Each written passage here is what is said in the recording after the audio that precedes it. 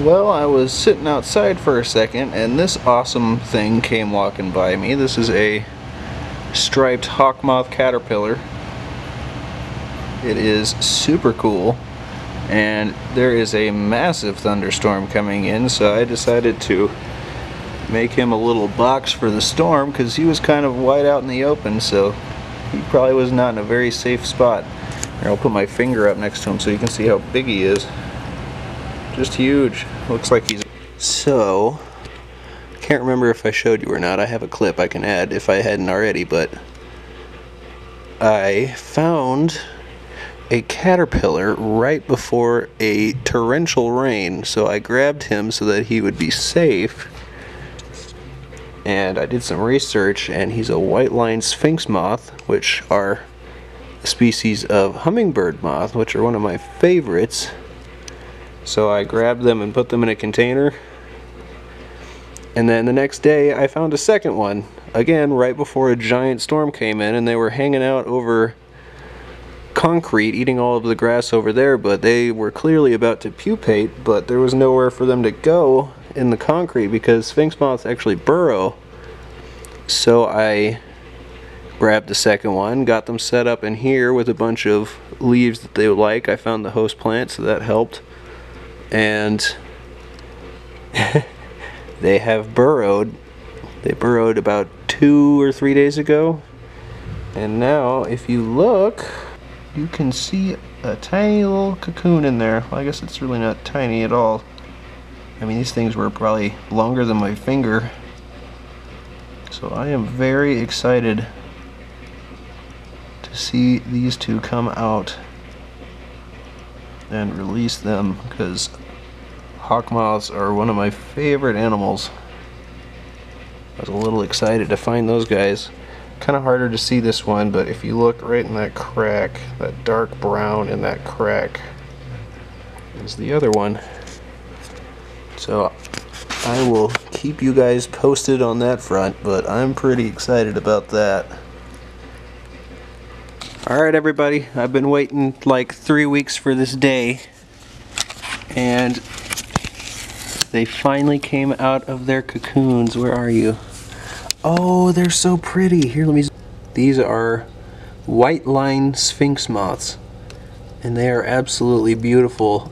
Their underwings, which they have covered at the moment, are bright pink, and they're absolutely beautiful when you see them flying. They're actually a species of hummingbird moth, and I'll include a couple pictures, but you can really see why they're called hummingbird moths when they're flying, and they feed the exact same way. But I've been waiting for these guys to come out of their cocoons for quite some time. So here's the first one, and we'll get the other one out right now. We're actually gonna take their buckets over to my girlfriend's grandmother's house because she has a really big garden. Yeah, and here's the other one. Oh, they're so pretty. Oh, that's so cool. Yay! Alright, well I'm going to get a bunch of pictures of these guys really quick, and then we're going to load them up so we can take them out, and I'll be right back. Alright, we have reached the place where we're releasing them. We wanted a bunch of pale flowers because they're fairly nocturnal, but at night they will go after pale flowers because they're easier for them to see. And these moths are unique because they eat only nectar. So I think we are about ready to let them out. Oh, before I forget, another important reason for letting them go, now that it's evening, as you can see it's getting dark out, is that they are not poisonous like most butterflies, so they are very easy targets for birds at night. They're too big to be eaten by bats or anything like that, so makes it the right time to release them. Alright, they should be ready to go. Get these. They were caterpillars. There you are. See them? Somewhere in there. Yeah, they do have wings underneath them. Oh, they're so pretty. Hi, Mom. Yeah, they're called hummingbird moths. They're white-lined Sphinx moth, but they're a species of hummingbird. I can get a picture. Yeah, of course. Alright, so he might just fly the moment I try to do this, but... Duck and cover! Come on, buddy. You want to climb on me? Oh! Oh. Is his foot stuck? No, he's just... Well, he is lightly pink on his body. Oh, you're so cool. Now's the time for the moth memes. Mothma. Regan was obsessed with the moth memes. I remember that, yeah. You're so cool. Do you want to... No, it's okay. I was busy slamming my Careful, finger careful. between Here, we'll just do this. The jug of water. Oh, see, look at the pink. Look at the pink. Oh, yes, pink, pink, pink. Go. Try and get him to fluter again. Do you want a fluter for me? There we go. They just hatched like a couple hours ago. Oh, come on. Oh, where are you? Oh, he's on me. Oh! All right. Oh, wow. Oh, where'd he go? Yes. Yeah. There you are. Oh, you're right there on the ledge.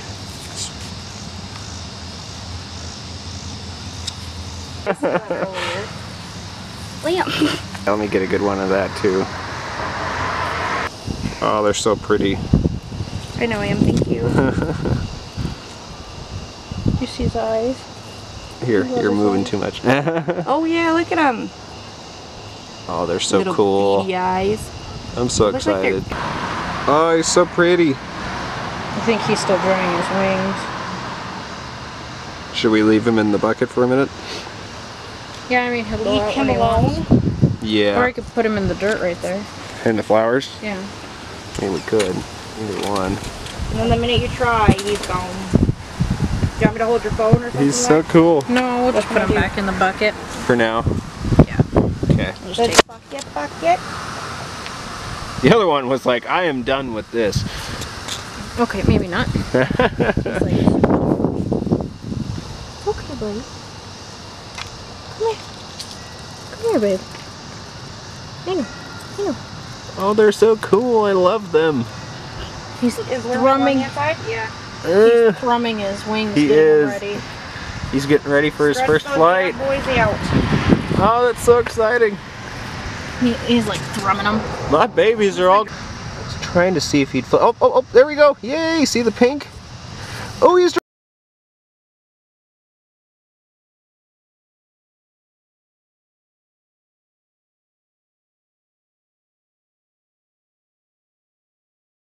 Drinking. Is he? Yes. Yay. Oh my gosh, where'd he go? Right here. He's right here. There you are. Yee. Oh. And he's gone. Goodbye, my child. Oh my goodness. Alright, well that was super satisfying. I'm going to show you guys how to set these up if you ever want to do this yourself. The season's pretty much over for this year, but hey, there's always next summer. So yeah, I hope Took off. you guys, they took off. They were ready to go. Okay, so now that you've seen the success that I had with mine, I kind of wanted to explain a few things before I get into, you know, how to make your setup for them. And that is, hawk moths can be very, very, very fun, because unlike, you know, butterflies, you can keep butterfly caterpillars too, but they will never let you touch them, whereas you can actually handle hawk moth caterpillars and hawk moths themselves a lot more than a butterfly would ever allow you to. And they come in a wide variety of colors. I can include a few pictures so you can see what I'm referring to.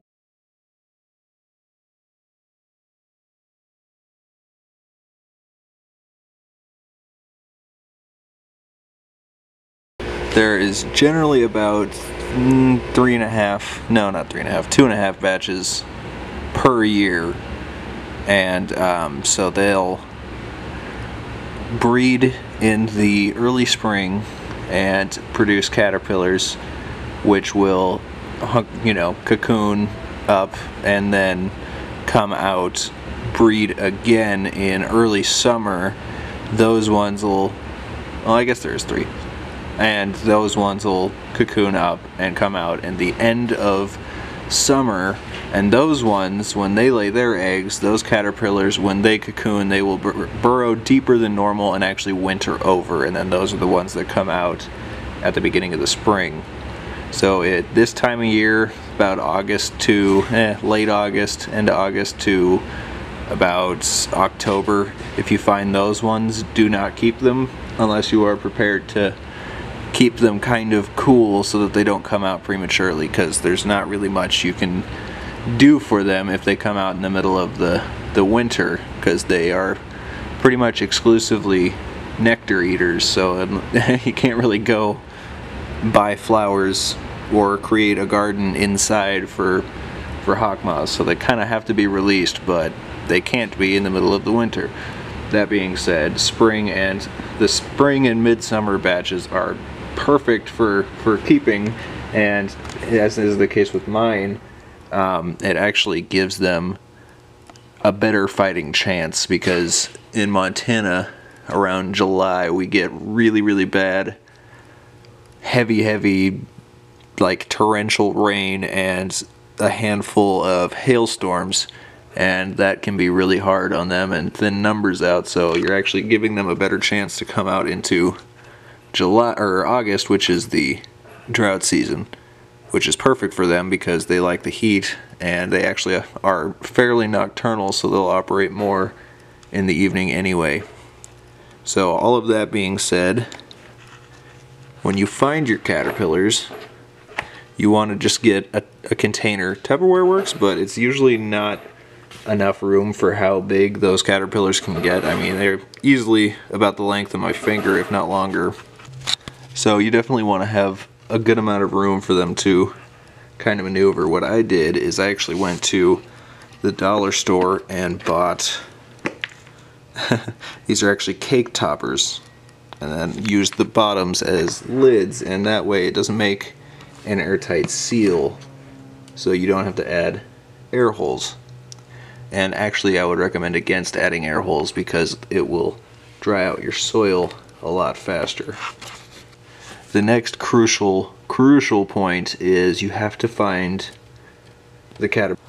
Finding the host plant can be difficult unless you literally find it on its host plant, but there are a few ways that make it pretty easy, and that would be go to the area where you found it and grab 3 or 4 of pretty much every leaf type that you can find, and watch closely because they will only eat their host plant. Some are way pickier than others, some aren't that picky, but they will only eat a specific range of plants.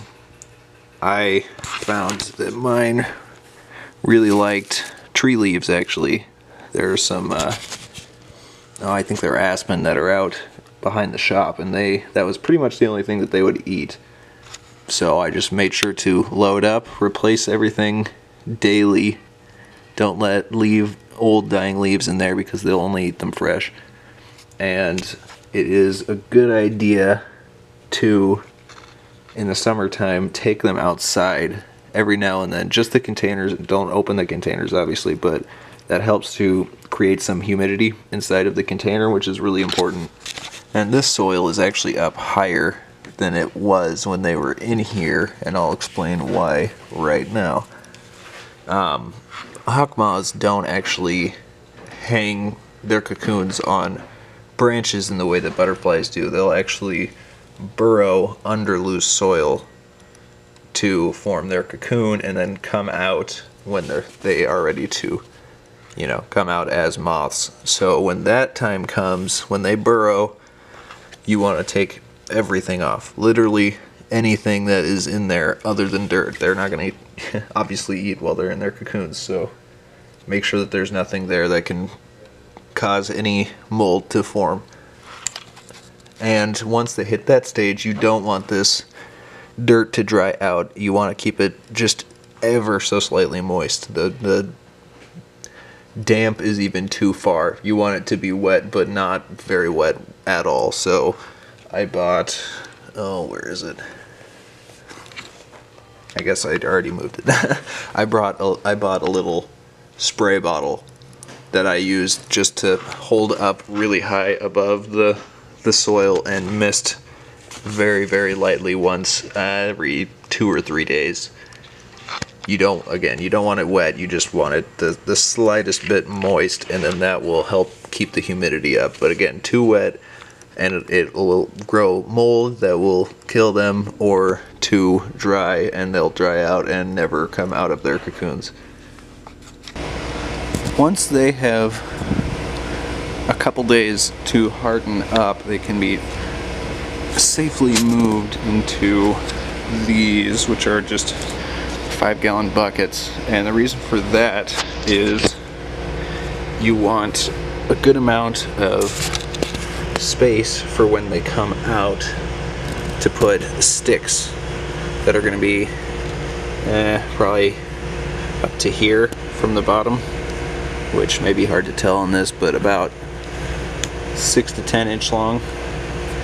And the reason for that is when they come out, they pump fluid from their body into their wings, and that's what actually inflates them to the size and shape that they will have for the rest of their life. But if there's anything touching them even lightly when they inflate, they will be misshaped and they won't be able to fly. So it's really important that you have a good perch that's pretty high up for them to hang onto as they dry. And then from there, just wait until the sun is setting and go let them out. It's really important to do it at sunset, not in the middle of the day, because they are not poisonous like a lot of butterflies, so they are easy targets for birds. Most hawk moths are too big to be preyed on by most birds, but you know, things like crows, anything about that size can still prey upon them. You could probably hear in the video that I was freaking out when I got to see them flying because it was so dark. I was afraid that I wasn't going to get to show in the video their beautiful underwings, because their underwings are bright pink and they feed just like a butterfly with a proboscis. And yeah, I was very excited that I actually got to capture that on camera. And I'm probably going to hold on to these because there's still both of their cocoons in both buckets. So yeah, that's pretty awesome. But yeah, I hope that helps and gets you ready for spring. So if you want, you can get, you know, your own hornworms and hawk moths. Social media like Instagram and Facebook, which I'll leave links to in the description, because I'm always posting some random rock, shell, and fossil related stuff. So yeah, see you next time.